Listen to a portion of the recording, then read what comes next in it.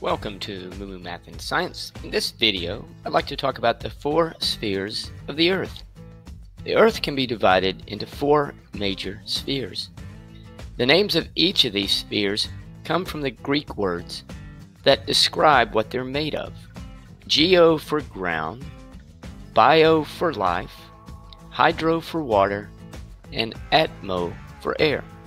Let's take a look at each of these four spheres in a little bit more detail. Up first is the geosphere. Since geo means the ground, the geosphere describes all the rocks, minerals, and other parts of the ground that are found on and also inside the Earth.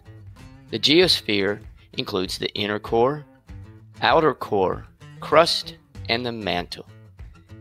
So, the geosphere would include the ocean floor, all the rocks on the surface, the sand in the deserts, and inside the Earth.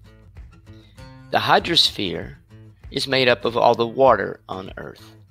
This includes rivers, lakes, streams, oceans, ice caps, glaciers, and even moisture in the air. If you take a look at the Earth from space, you will notice that it is blue in color. This is because the Earth's surface is over 70% water. Most of this water is found in our ocean. The biosphere is the zone of life on Earth.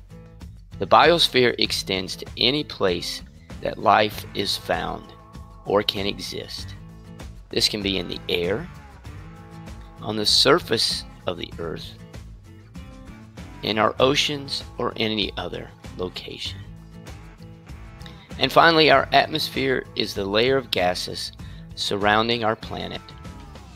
The atmosphere of the Earth is composed of nitrogen, oxygen, some argon, carbon dioxide, and some other gases in small amounts.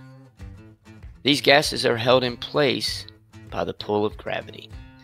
So there we go, the four spheres of the Earth: the geosphere, the hydrosphere, the biosphere, and the atmosphere. Thanks for watching, and Moo Math uploads a new math and science video every day. Please subscribe and share.